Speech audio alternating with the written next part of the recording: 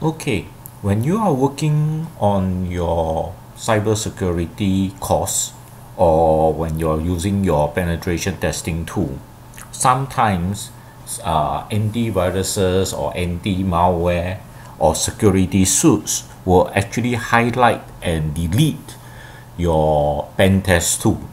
And this is why that you probably will need to set some exception listing inside your antiviruses in particularly.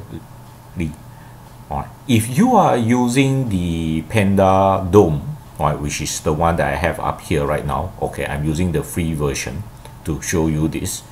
Okay, there will be quite a number of tools, alright, buttons that you use, but of course go into the antivirus.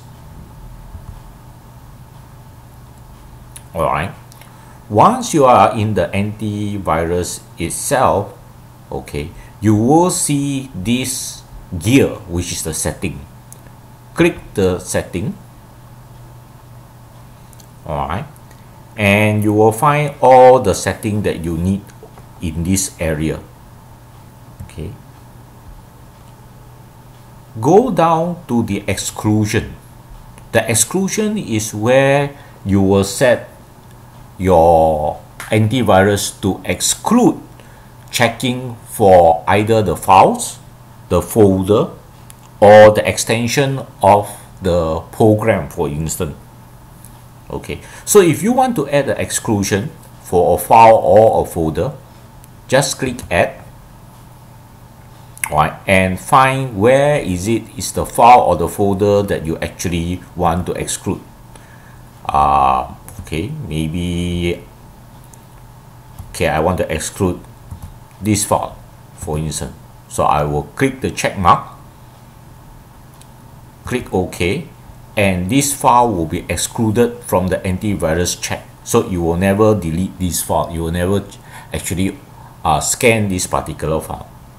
Extension is actually the dot extension of the file, right, which is the type of extension that I want to add into the exclusion itself. The last portion here is actually when I restore a file from the quarantine. So previously, one of my keyloggers, which is Clogger, okay, was highlighted and deleted, placed into the quarantine. So I remove it back out from the quarantine, and I found it that I actually wanted to use this for my classes to show key logging. So I have to exclude this from the scanning. So these are the three areas that you probably will need to set first for your cybersecurity courses.